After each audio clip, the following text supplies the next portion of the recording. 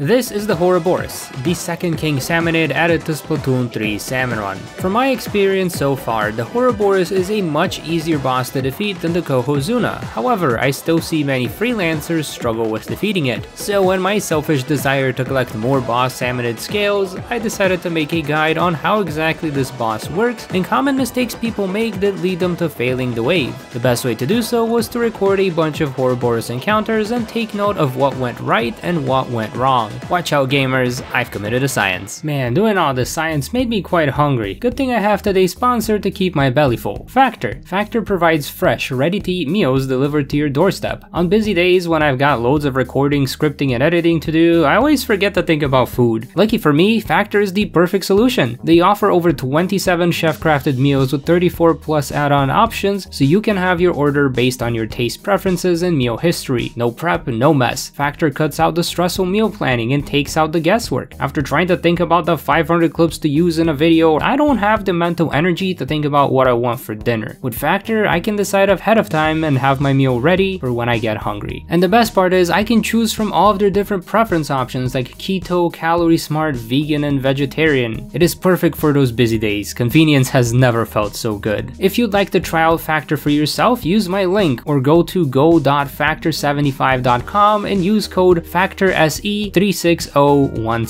for 50% off your first box. Thank you Factor for sponsoring today's video. Unlike the original King Salmonid, Horrorboros is a long serpent-like fish that floats around the map in circles, firing off those giant booyah bombs at your team. Its giant bod comes with a giant HP boost. The Kohozuna only has 40,000 HP, but Boris here has 55,000. That is a 37% increase in HP compared to the Kohozuna. So you'd think that this thing would be a lot harder to defeat, but that is not the case. My win rate while doing the science was a whopping 50%.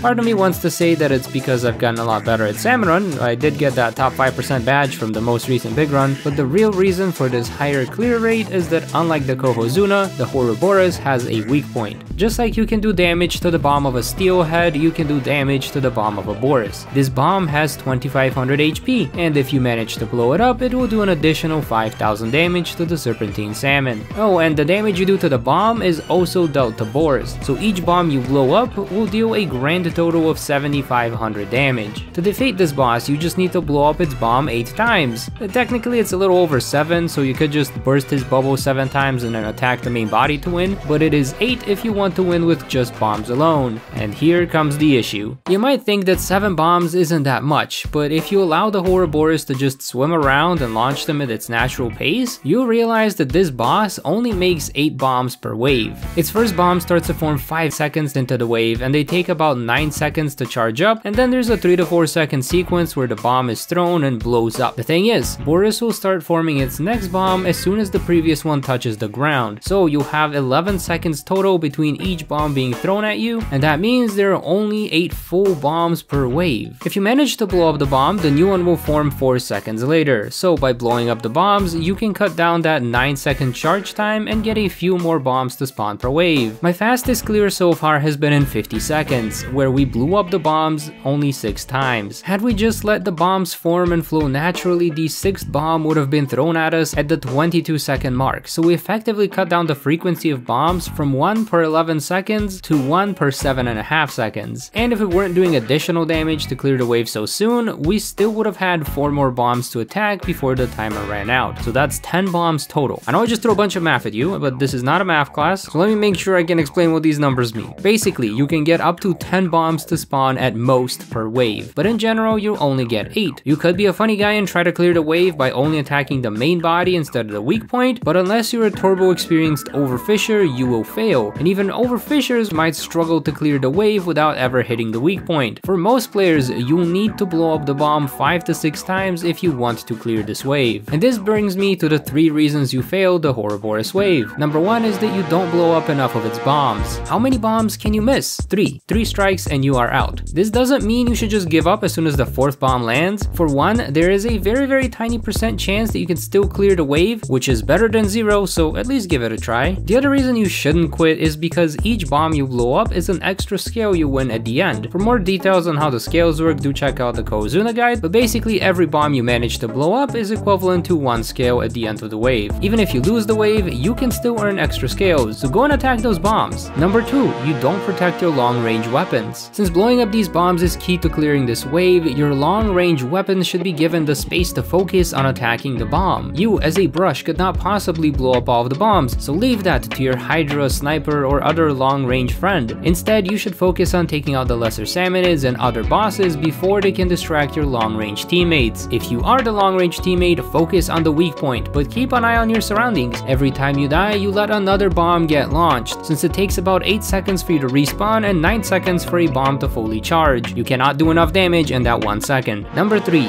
wasting time on bosses. Now I know I just said that you need to take down the other bosses before they cause trouble for your teammates, but you need to be smart about it. Take this flyfish whose baskets get blocked by the Boris. Since you can't damage it or destroy the baskets, you should not be wasting your time or ink trying to distract it. Play smarter, not harder. Use the time to take out some of the lessers or prepare for when the baskets are out in the open. Another example is this big shot, which I decided to chase down. Yes, big shots are annoying, but I wasted so much time approaching it that time could have been used to take out another boss or help blow up a bomb. Instead, I wasted a whole bomb cycle by going the wrong way. This is not to say that you should not splat the bosses, but that you need to be a bit more deliberate on which bosses you go after. Just to bring back the whole flyfish thing, if you destroy the left basket of a flyfish, the right basket will only attack the closest player. So if you stay closer to that flyfish, it will never target your long-range weapon. So technically, you don't have to take out the other basket. You can focus on other bosses like stingers, which might be a lot more trouble for your long-range weapons. Just think, what's gonna distract my long-range player, and go take care of that. Remember that even if you can't hit the weak point with your short-range weapon, you can still toss a golden egg at it, which will deal 800 damage, so taking out bosses helps a lot. Overall, the main thing you need to remember is that you should focus on blowing up the bombs instead of just attacking the main body. If you attack the body, you need to do 55,000 damage, which is 69 golden eggs. Nice, but basically impossible. If you only attack the bombs, you need 26 golden eggs. Its bomb has 2500 health and each egg does 800 damage, so 4 eggs plus a bit of shots can blow up the bombs super fast and save you a lot more golden eggs. Either way, it suddenly becomes a lot more winnable, because that's about half of the eggs you need to defeat a Kozuna, which explains why this boss feels a lot easier to defeat. If you remember nothing else from this video, the one takeaway is to go after the Boris bombs. Here, I even wrote a little poem for you. The Horrorboros screams, making bombs is his dream. Its bubble you must burst. Ugh,